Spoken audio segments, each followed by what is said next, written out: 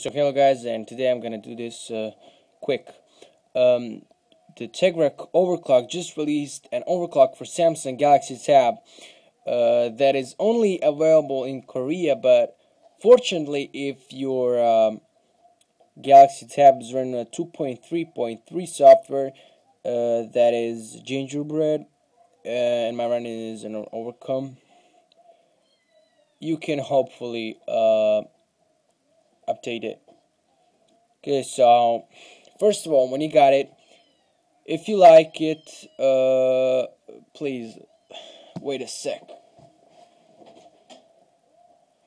Okay, so I'm back. This is a free version, and as you can see, first you need to load overclock module, and then you just go to CPU max frequency, and there is some overclock is very dangerous.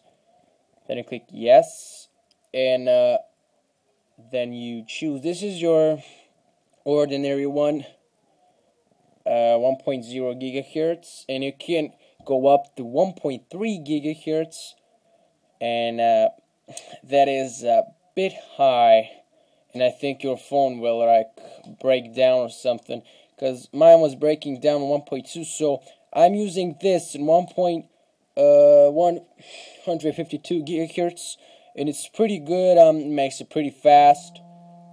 As you can see, it's vibrating, and as you can see, it's pretty fast. There is no lag at all on some games. You can see it's pretty smooth, just like the iPhone one, the iPhone screen.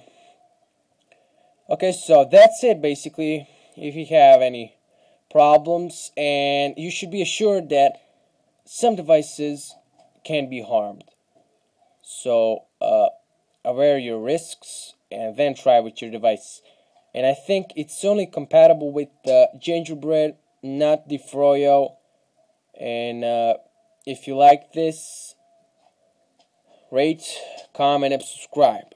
And also, if you have any questions, feel free to contact me through personal messages or comments. And again, thanks for watching, and please comment, rate, and subscribe.